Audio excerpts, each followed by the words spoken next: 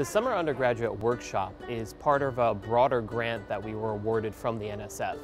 And one of the things that the National Science Foundation really wants to do is encourage a new generation of researchers to kind of spring up and sort of support research in the next generation.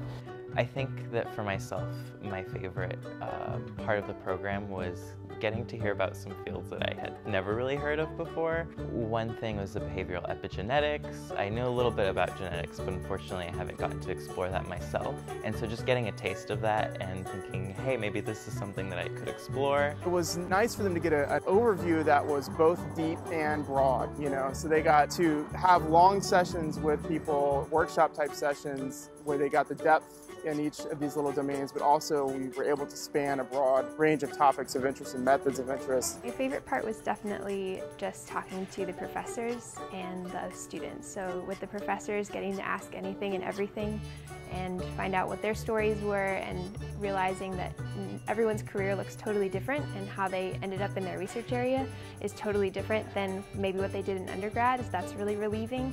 Just amazing, like what's going on in our brains. Like our brains are so complex.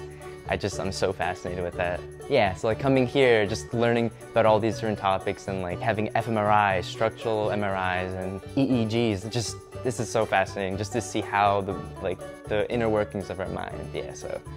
I think that you want to have this sort of collaborative, open mindset.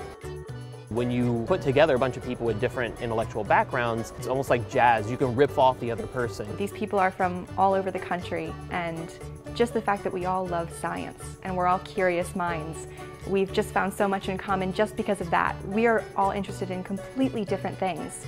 The person on this side of me may want to go into neurology, and the person on this side of me may want to go into research about spatial memory, and I want to go into speech therapy, and yet we're all centered in the fact that we love science and we love learning and we love doing it together.